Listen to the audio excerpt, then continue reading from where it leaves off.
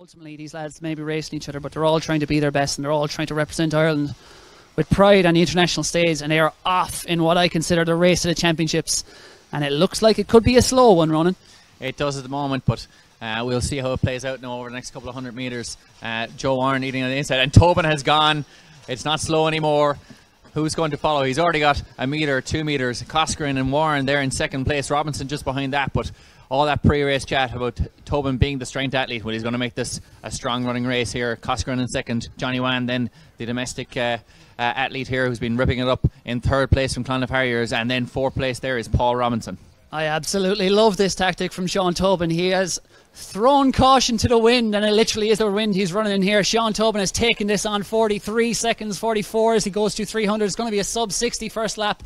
We haven't seen this all too often in nationals, and he has laid down the gauntlet here, and it is his training partner Andrew Coscarin who has done the field a favour, and as the race favourite really, he has stepped up on behalf of the field and towed everyone back. And Paul Robinson will be saying thank you very much for doing that, and Coscarin, you chase down Tobin and I'll try and come over the top and outkick you. They went through the first 400 metres in about 58, 59 seconds. Yeah, Tobin said to the rest of the field, you may beat me today, but you're going to have to bleed to do it. He has gone straight to the front here, and he is towing this field to a serious time here. He's got at least 50 metres on the rest of the field. Coscarin there still leading that, so it's basically leading the second pack and going into the win for all those athletes. Johnny Wan there in third, and Robinson is taking closer order there in third place. Tobin, not known for his kick, although he did outkick Coscarin in the Moyne Mile, but he is flying away from this field, and this is an incredible front-running performance, a brave performance here from Sean Tobin. Sean Tobin is an athlete made of iron. He's finished 10th in a European cross-country over 10 kilometres, and he is up against these more speedier milers in behind who have deferred to him really over the first 2 laps. It's not an outrageous pace. Some of them should have been able to go with this. I think Andrew Coscarin tried to, but honestly I don't think he can. Sean Tobin passes 800 metres in about 1:58, and out of the pack Paul Robinson, back from the dead in his career, has come on. He said, no more, I am going after you, Sean Tobin. I may train with you, I may like you, but I want to beat you. This is my national title to win. It's been 8 years since Paul Robinson won the national 1500 metre title, and he wants a second one after all he's been through. Yeah, 550 metres left to run here. Tobin is flying away from this field. It's 15-20 metres back to Paul Robinson, and another 15-20 metres back to Coscarin. There's the 3 training partners, 1, 2 and 3. It may not finish in that order. Johnny Wan then in fourth, and Cian McPhillips, young Cian McPhillips in 5th place running gainly. Andrew Milligan just behind that, but the real action is up the front. Tobin is starting to be caught slightly by Paul Robinson, who still looks in great shape. Coscarin in that second group there, leading that out. A lap to go, 2:44 on the clock.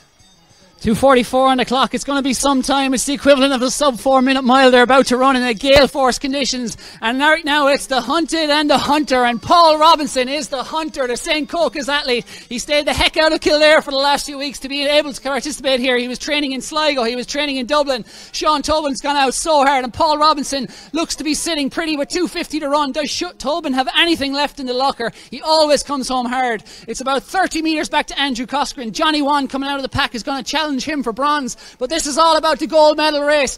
Paul Robinson has been through so much. 2 athletes at different ends of their career at the moment, but both locked together as they turn for home. Tobin and Robinson, Robinson and Tobin. Paul Robinson out on the outside of lane 1. He has the speed, but Tobin might have the strength. Neck and neck, shoulder to shoulder. Who's going to get it? Paul Robinson looks to have it, but can he last? Tobin's coming back on the inside. Robinson or Tobin to the line. Can't separate them. What a race. What an incredible run there by the 2 athletes. Coscarin getting up for third, with Johnny Wan in fourth, Cian McPhillips in fifth, Ty Donnelly in sixth, Milligan and Keane battling it out for seventh. But what an incredible performance. It looked like Robinson was going to blow by with 80 metres left to run, but Tobin, the strength athlete, tried to hold him off.